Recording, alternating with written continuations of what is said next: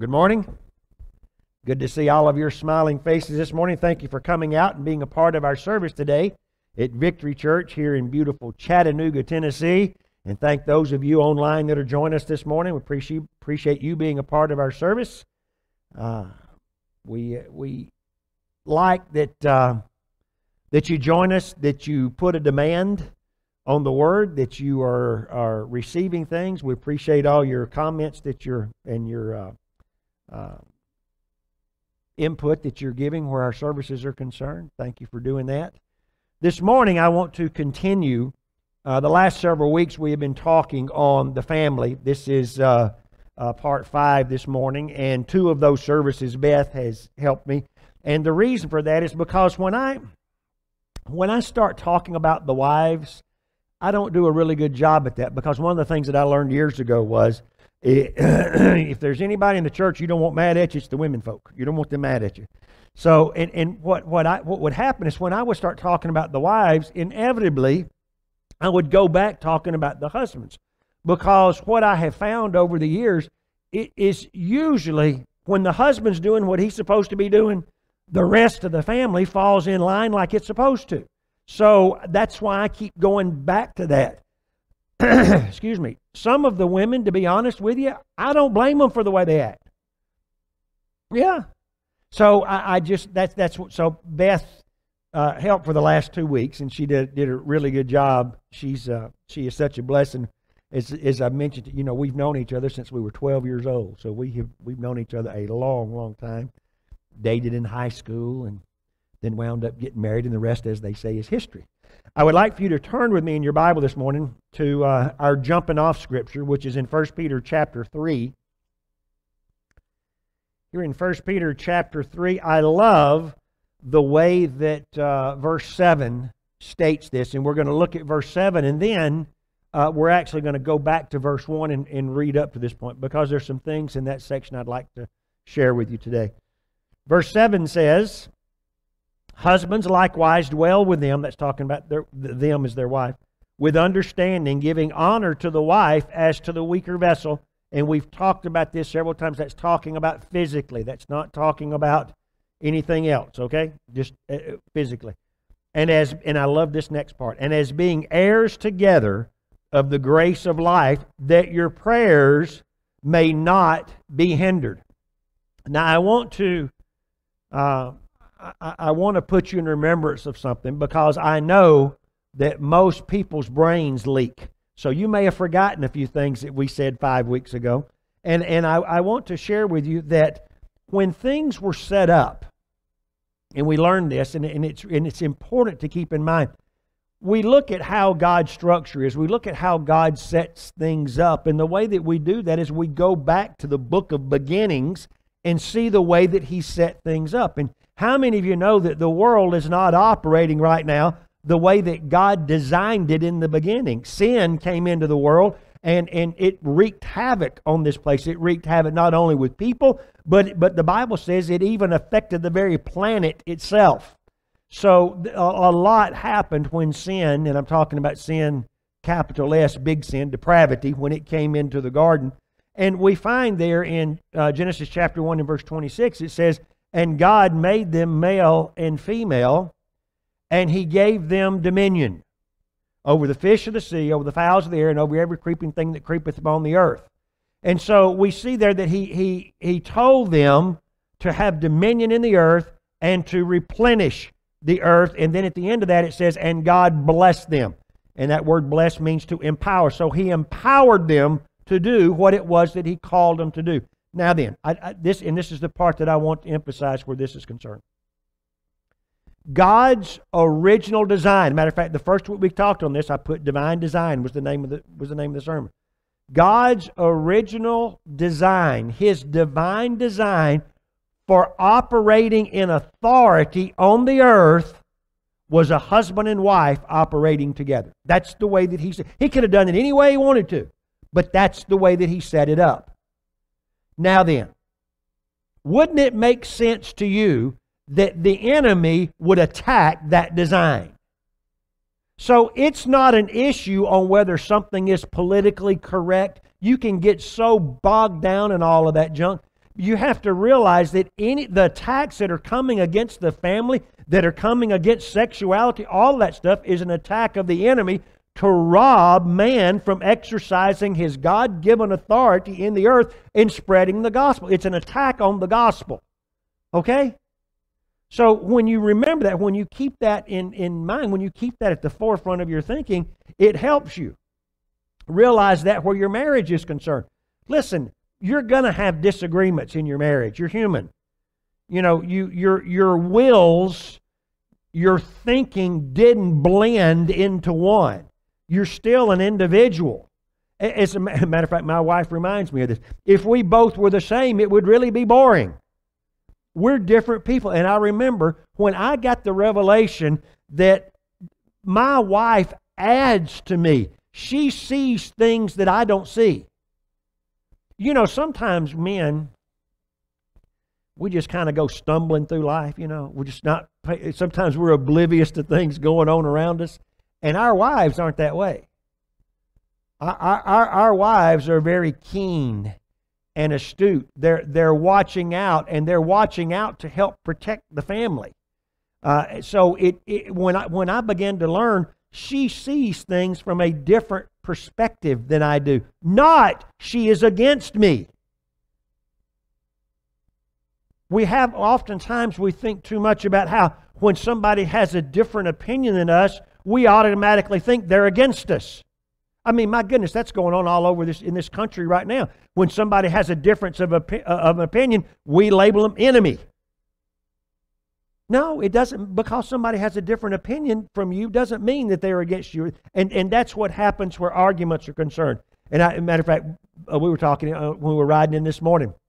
And Beth said, you know, one of the big things that happened with us that and thankfully we learned this early on. Now, we've been married over 40 years. And thankfully we learned this early on in our marriage. And that is, there are times that we'll get into a lively discussion, and one of us will say, you know, we probably don't need to talk about this any further. We probably need to drop this right now. Now, when we were younger, we wouldn't do that. Because remember, when you're younger, your goal is to win the argument. And as we talked last week, men, you can't. Okay? You're just not going to do it. She has more words than you. She thinks faster than you do. You're not going to win the argument. So when you get into these disagreements, when you figure out, when you get the revelation one day, the goal is to solve the problem and for us to maintain peace in our marriage. The goal is not me to prove that I was right. Too often times we get into arguments, and the argument is over a really big, I told you so. I told you not to do that, and you did it, and you see what's happened. If you'd have just listened, we want to prove that we were right. That's not the goal. The goal is to walk together in unity as heirs together of the grace of life, that your prayers be not hindered. One of the things also that you need to recognize, whenever you find yourself starting to get pitted against one another, red flags ought to go up. Sirens ought to go off. You ought to realize what it is that the enemy's doing to you. He is trying to turn you against each other. You'll no longer operate in agreement. And when you don't operate in agreement, your prayers are hindered and your faith's not working, and the enemy starts wreaking havoc in your family. Don't do that. Operate together in agreement where you can. Now then, it's really important. Listen, when I was little, and still to this day, I am more of a dog person. Okay? I like dogs. And from the time Beth and I first got married until Andrew went off to college, we had German Shepherds. And we had them, we bred them, we trained them. We just love German Shepherds. I like the breed. To me is predictable. I like the way they operate with the family. I like German Shepherds. Well, my wife kind of decided she wanted some cats. And so we got a little German Shepherd puppy, 8 weeks old, and Lady in our church, bless her darling heart, she decided we needed a little kitten to go with that puppy. And so kind of Andrew had the dog was going to kind of be his. And so she brought our daughter Amy a little 8-week-old kitten. Now there's a little bit of difference in size in an 8-week-old German Shepherd and an 8-week-old kitten. And that little kitten went out and went over and climbed in that puppy's dog bowl. Just climbed up in it and lay down like it was going to sleep because the size of the bowl was perfect. Little kitten got in there. Well, Greco, our German Shepherd's named Greco, he came over there to see what was going on, and that little kitten went pow. And he backed up, and I told my wife, I said, I like that cat. and that little kit, Amy named her Missy. That little kitten won me over as far as cats are concerned. So now I like both of them, okay?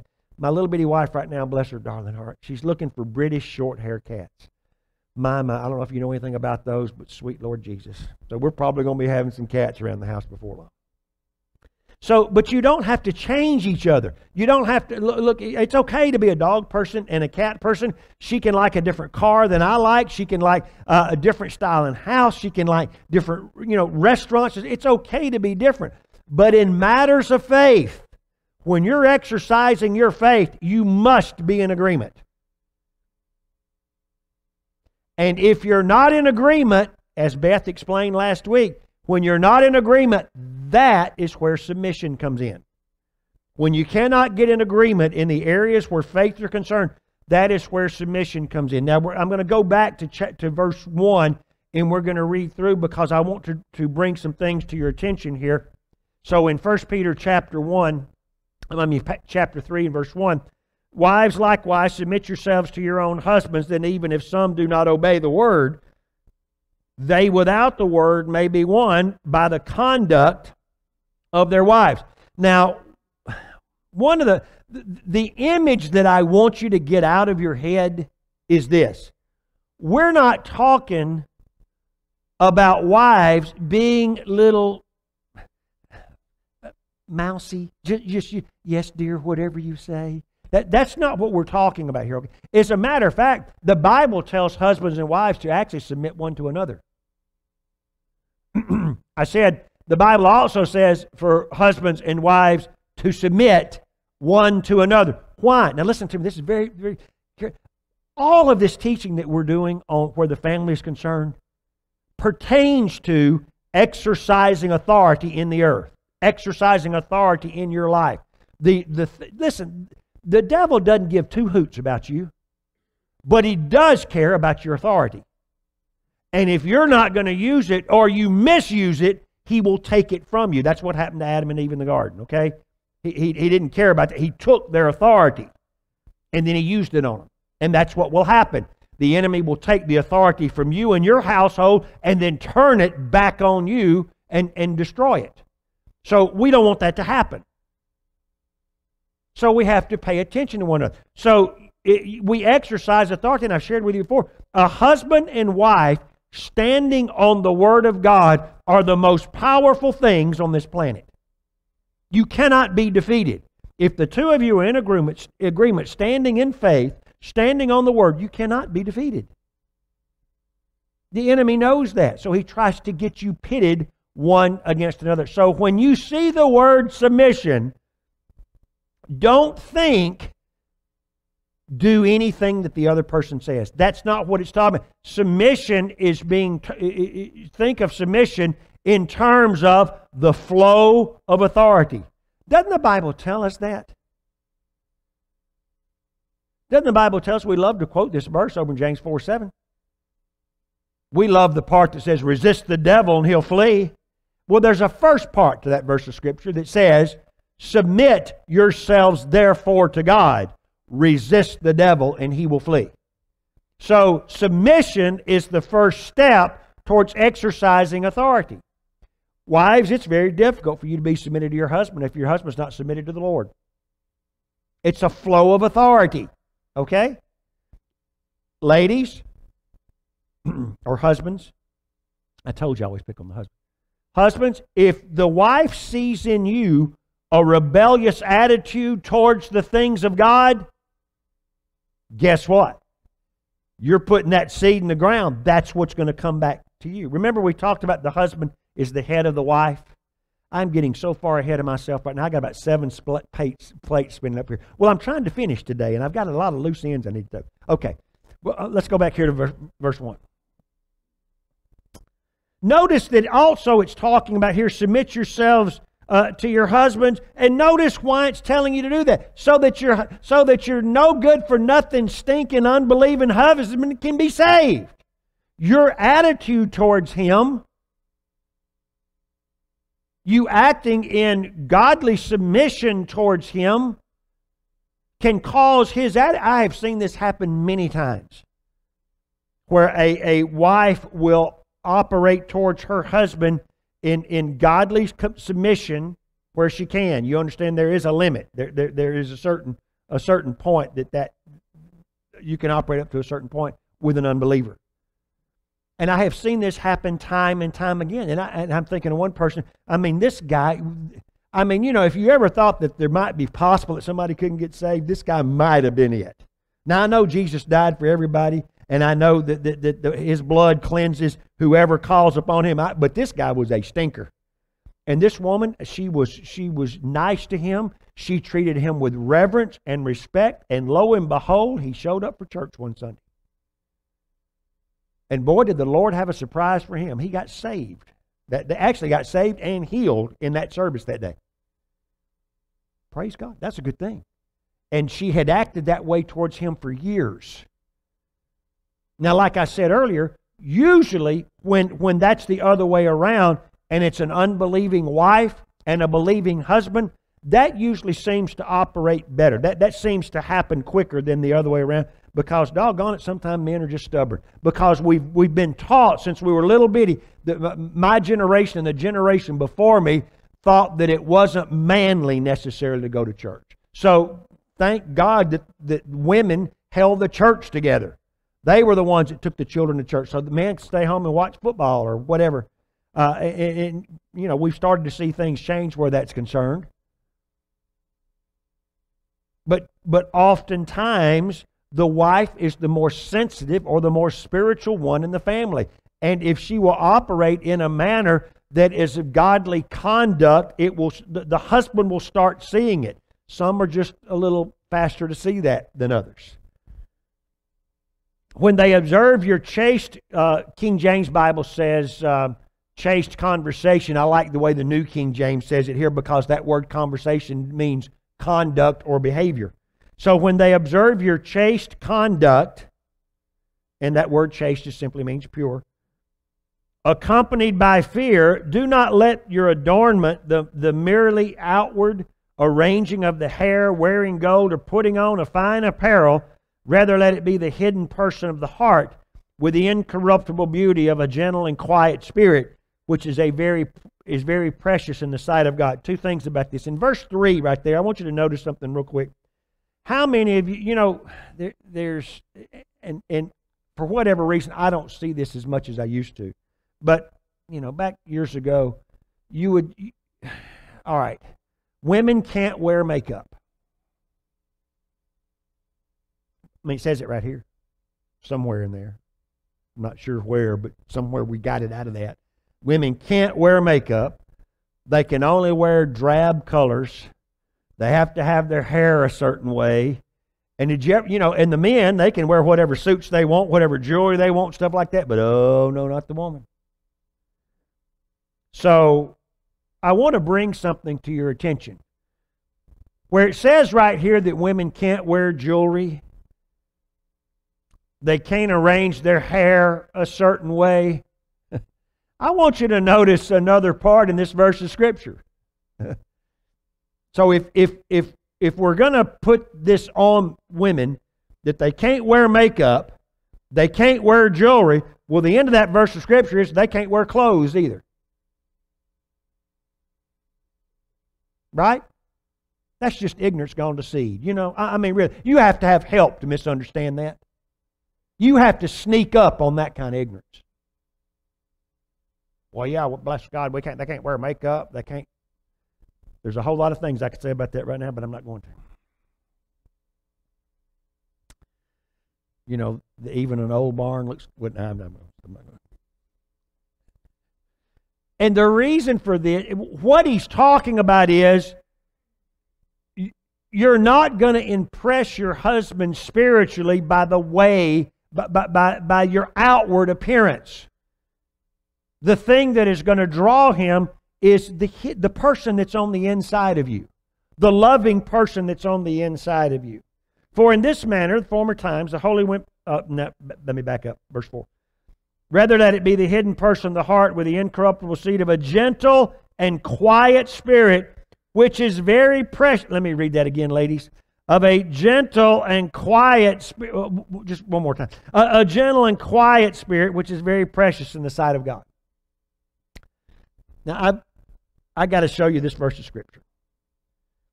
In Proverbs chapter 7. Now, I want you to come back, and we're coming back here to 1 Peter. But Proverbs chapter 7 and verse 11. Go ahead, let's put that up on the screen. Okay. Proverbs 7:11. She is loud and rebellious, and her feet don't stay at home. Now, in the preceding verse, that describes a particular woman. Verse 10 says, and there a woman met him with the attire of a harlot and crafty of heart. Now listen to me. I didn't say that every woman that is loud is a harlot. That's not what I said. Okay? Don't go out of here saying, that's right, that Pastor Seymour believes any woman that speaks her mind is a harlot. I did not say that. What I'm saying is that, listen, let me put it this way. Have y'all ever been to a gathering of some kind? A fellowship of whatever. And, you know, you meet somebody for the first time, and you meet a couple, and the man is kind of quiet, and the woman is really loud and boisterous. When you leave that party, you don't say, you know that man? He's married to a spiritual giant, isn't he? That's not what you're thinking. When you leave, we go, you know, we need to put Homer on our prayer list.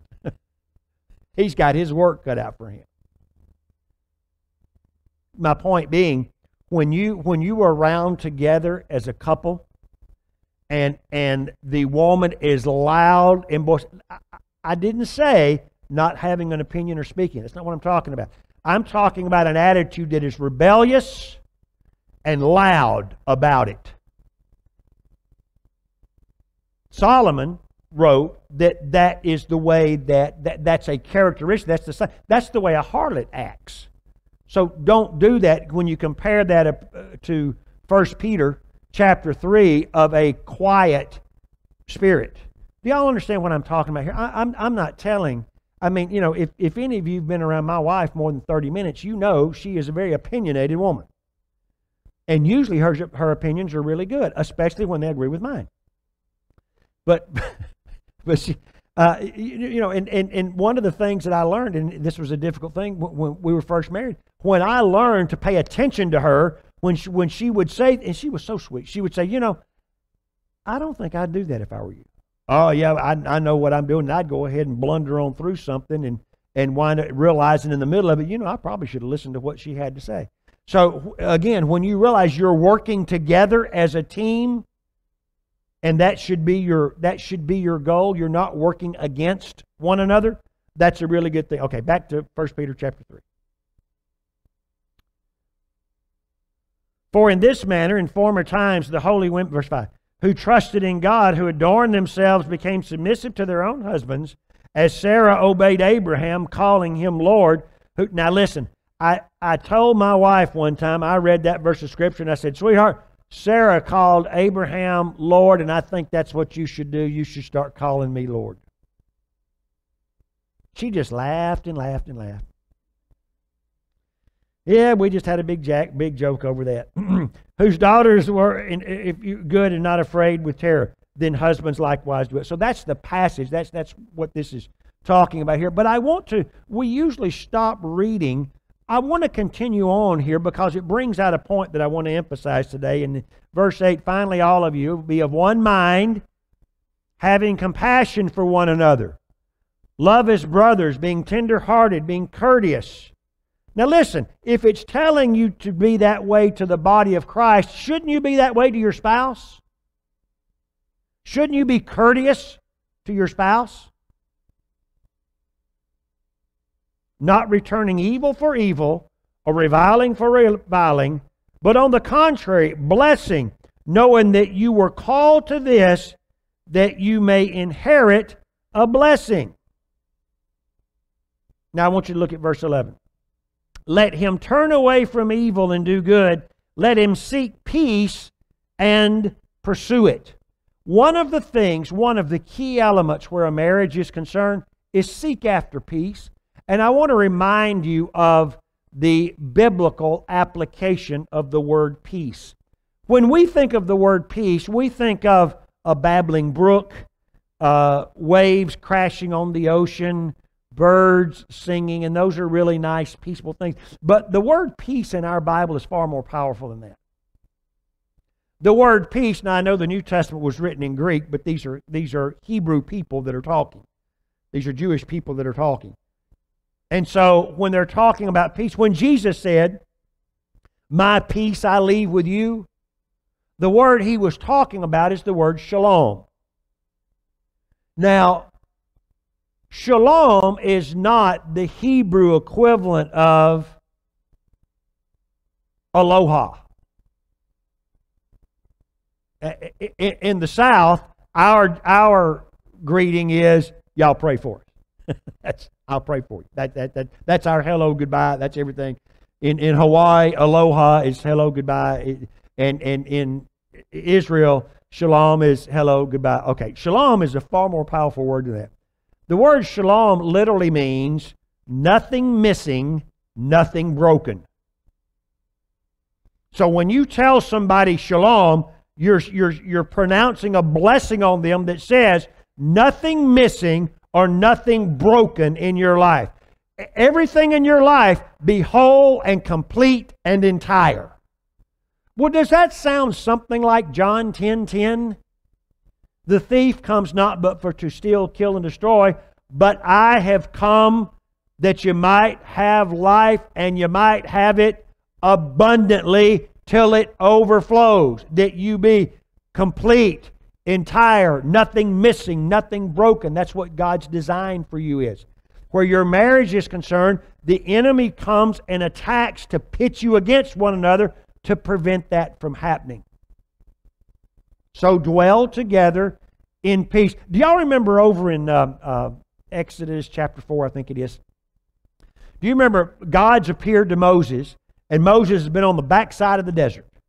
So burning bushes appeared. He's thrown his staff down, turned into a snake. He picked it up. Okay, so all that's happened. His hand was leprous, and okay, so he's now heading back to Egypt to deliver the people. And on the way in, he gets deathly sick and almost dies. Do y'all remember that? Okay, trust me, he does. You can read in Exodus chapter 4, this really happened. It's really in there. And so Zipporah, his wife, goes and circumcises their two boys and brings the foreskins in and throws them at Moses. And she said, "You're a bloody husband to me." Praise God. Let's just end the service right there. That's a good... My wife said this morning, she said, "Let's make sure the children aren't in there for this part." Thank you. The thing I want you to notice about that is Moses didn't realize what was happening. He is so focused on doing what it is that God's called him to do, he's heading back to Egypt to deliver God's people. And he starts getting sick and he doesn't realize what's going on. Zipporah picks up on it immediately. And what happened was this: living on the backside of the desert, it may not have made a whole lot of difference whether the covenant had been observed or not. But the closer he got to the calling that God had on his life, the enemy started turning up the heat and would have used any entrance he could have to have killed Moses before he ever started. And so honoring that blood covenant, honoring the Abrahamic covenant, you understand the law of Moses had not been given yet. This is talking about the Abrahamic covenant. Honoring that Abrahamic covenant was really important before going into battle where the enemy was concerned. Zipporah recognized that and saved his life. You see, men, your wife can be sensitive to things that you don't see. Because men, we talked about this last week, we look at things differently. We kind of get that bulldog tunnel vision. And we get focused in on one thing and we get locked in on it. Women have this network of connections in their brain. They can multitask like nobody's business. Men don't do that as well. We get focused on one thing and we lock in on it. And that's what happened to Moses. He didn't realize what was going on around him, and it got him deathly sick. Now turn with me over to Ephesians chapter 5, and we'll look at another section of Scripture here that deals with these things also.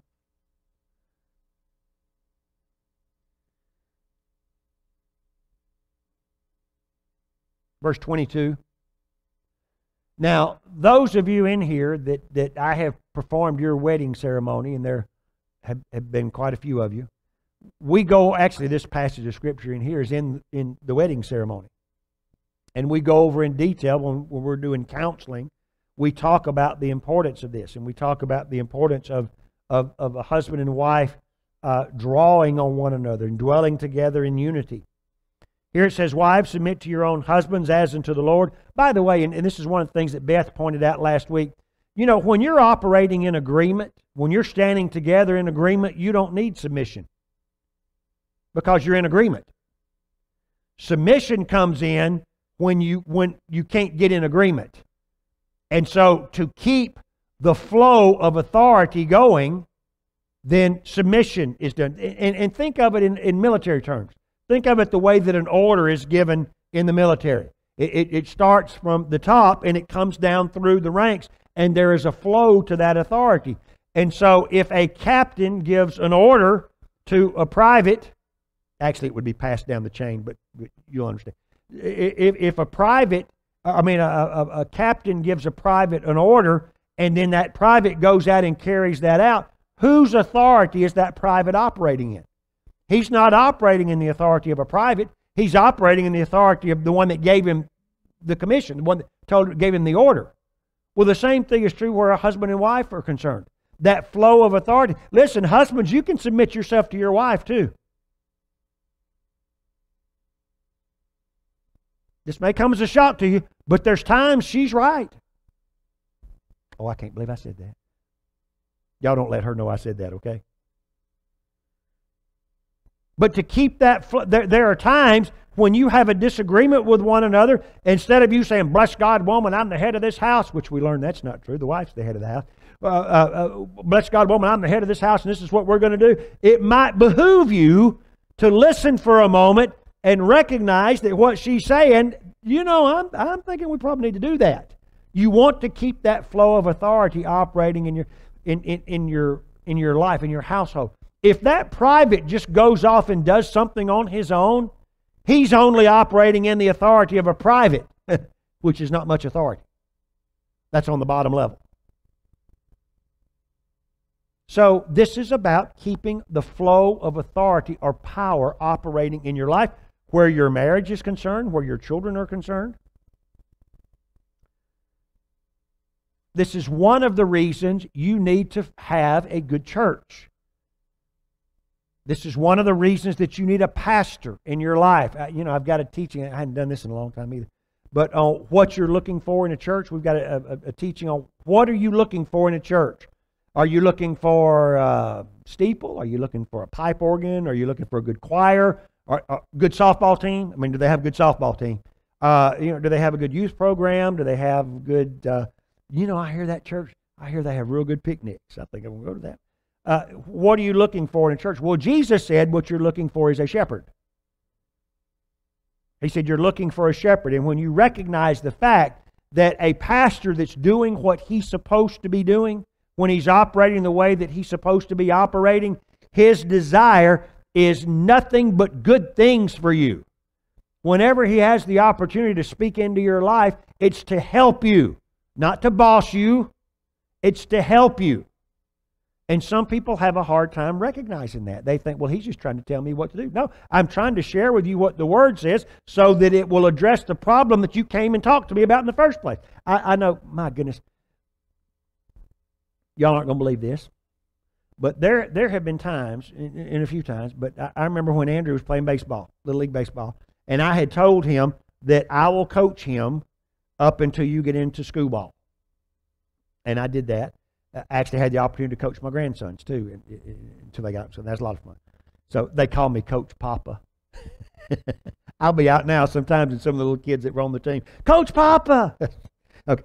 So, but I was coaching Andrew, and he had gotten into a batting slump. Now, Andrew was a very good hitter, he was a very good baseball player. And he had gotten into a hitting slump. And so I spent time working with him, and I watched him, and you know, at that time, everybody didn't have phones out there recording everything. You know, you actually had to watch. And so I was watching, trying to pick up some little things that he was doing that I could help him. So we got in the batting cages, and we made some adjustments. And I mean, man, he got his eye back on the ball, started making good contact. So we're playing a game, and so he goes up to bat, and I'm coaching third base. And he goes up to bat, and I just kind of look in there, and I notice he has this, he doesn't even have his normal stance. I thought, well, that's odd. And he takes 3 strikes at the ball. He strikes out. Looks terrible. And so I said, Andrew, I said, what? We worked on that. You were hitting the ball well. What are you doing? He said, well, I was talking to Billy, and he told me I ought to start doing some things, and he told me if I'd try this, I'd do better. You know those cartoons where you see where the people where steam comes out of their ears and their hat goes? Yeah, that's probably what I looked like at that time. Because I was thinking, we spent this time, and somebody that loves you and cares for you and wants you to have success spent time with you to work with you and to help you where this is, and we had it fixed. And you listen to some little 12-year-old that doesn't know. I mean, he's one of the worst hitters on the team. And he's giving you advice and you listen to him. Yes, I was not pleased. But Andrew, being a good son, took that instruction, and we got things back on the right track. Well, you know, the same through is where church is concerned. There are times over the years that I've had people that have come, couples that have come to me where their marriage is concerned. Pastor Seymour, you just don't know how tough it is. You just don't know, Pastor Seymour. You just don't know how stubborn and how independent she is. And I just laugh and laugh and laugh. Because see, you see Miss Beth now after 40-something years of marriage. You didn't see her when we first got married. And you know, well, you don't have problems like that in your life, in your marriage. Well, we don't now. But there were things we had to walk through just like everybody. So when we're sitting there talking to them, my desire when I'm sitting there talking to a couple is to fix the problem, to share with them what the Word says, and them, you know, to have joy and peace back in their marriage. And I have to say this. As of today, and I've been doing this at this church for 29 years. As of today at this church, the couples that have done what I've told them to do, it worked out. Everyone without exception. Why? Because I'm some hot shot? Nope. Because all I do is show them what the Word says. They start acting on the Word, and the power that's contained within the Word fixes the problem. Also, without exception, the ones that haven't done that, never made it. And I'm thinking, and this happened more than one time, but I'm thinking of one time in particular. I'm sitting here talking to somebody in my office. They came up here, bless their heart, crying. And I said, and so Beth and I talked with them, and I told them, I said, this, if you'll do this, It'll fix what's going on right now. I promise you, it'll work. Okay, Pastor, I'll do it. So they leave, and about a day or two later, I get a call from the husband. You're not going to believe what she did. And I was thinking, there is no way she did. That's the exact opposite of what I told her to do. Well, I found out later that when she left here, she called her friend. And her friend said, I tell you one thing, I wouldn't do that if I were you. If it was me, I'd do so and so and so and so and so. And the wheels came flying up. Actually, it never recovered. They wound up getting divorced. Never recovered. If you're having problems in your marriage, don't go to your buddies talking about it. Okay? Your buddies don't know what they're talking about. Everybody's an expert. You know, you get around men, I tell you what, my old lady did that to me. I do so and so. Yeah, you talk big down here, but I bet you wouldn't say that in front of her. Men are just like that. Women the same way. They talk differently. You know, they get a lot bolder until the two of you get around one another. A minister, a pastor, is going to speak the word into your life that will help you. That's really important. By the way, have I mentioned that there are two institutions in the Bible? The first one is the family. The second one's the church.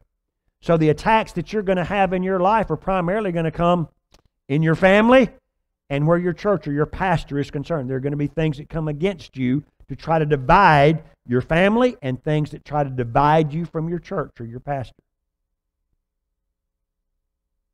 So you've got to pay attention, and it's to rob you of your authority.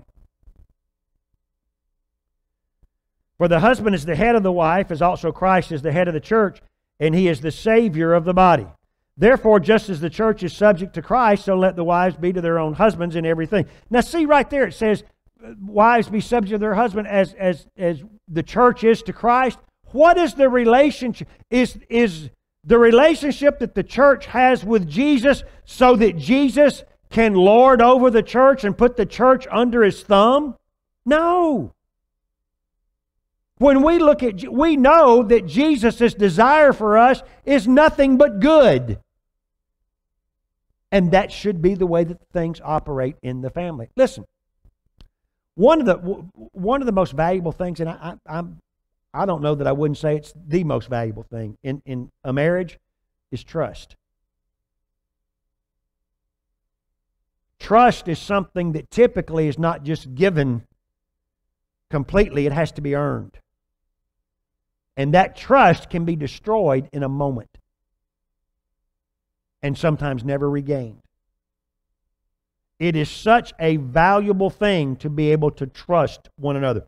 Do you trust Jesus? Do you trust that Jesus desires and has good things for you? And that as you submit yourself to the Word, which is the way that we find out what His will is by submitting to the Word. By doing that, don't you know that that operates together for our good? Yes. So is the same way with that relationship with a husband and a wife. The husband's desire for the wife should be only good. And she should know that. That's one of the reasons that adultery is so devastating to a marriage. Because when that is committed, it's like treason in the marriage. And it'll destroy it. Because what has happened, if the woman is the one that's committed adultery, then remember the number one thing that a man desires is honor. And so what has happened is she has dishonored him. And men, a lot of men can never recover from that. And a woman, if the man is the one that's been unfaithful, the number one thing in her life that she desires is security. Well, that's just destroyed her security. So it will wreak havoc in a marriage. And I have to tell you, it's a very difficult thing to recover from. I mean, you can say, I forgive you, but that hurt, that wound is still deep down on the inside. And it takes the love of God and the power of the Spirit of God to be able to fix that.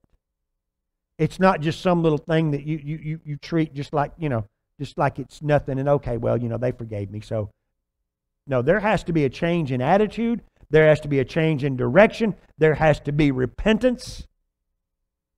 Because that trust has been violated. Listen, don't do that. Don't do things in your marriage that cause your spouse to question or to have trust issues. They are very difficult to recover from. So don't even give the appearance of it where your marriage is concerned.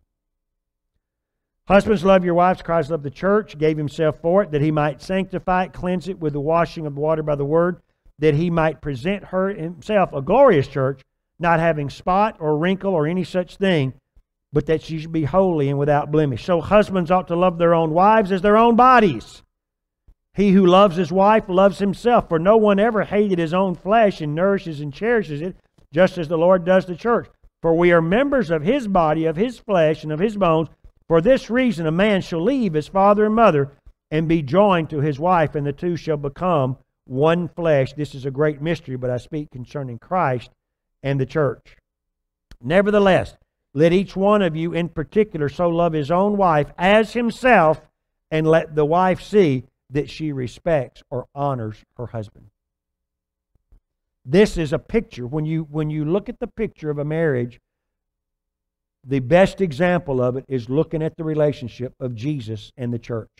And remember, men, that the head, when it says that we're the head of the wife, just as Christ is the head of the church, the word head doesn't mean boss. The word head means the object of which something is a reflection. So Christ is the head of the church. He is the object that the church reflects. When you look at the church, you ought to see Jesus. So in the household, that begins with the husband. When you look at the husband, he should be reflecting Jesus to his family. So, men, you're the object that your wife is going to reflect. If you don't like what she's reflecting, then change. If you don't like the way she's acting, change what she's reflecting. Now, the thing I want to leave you with this morning, and it's actually over in 1 Corinthians chapter 7. We're not going to turn there, but I know that I've gone a little bit long this morning. The Bible tells us, where marriage is concerned, to follow after peace. And 1 Corinthians chapter 7 deals with, what if you're married to an unsaved person? The Bible says to follow after peace. It says, what if that person wants to depart? Paul says, let them depart. But follow after peace in your marriage. Peace is really important where your marriage is concerned. Nothing missing, nothing broken.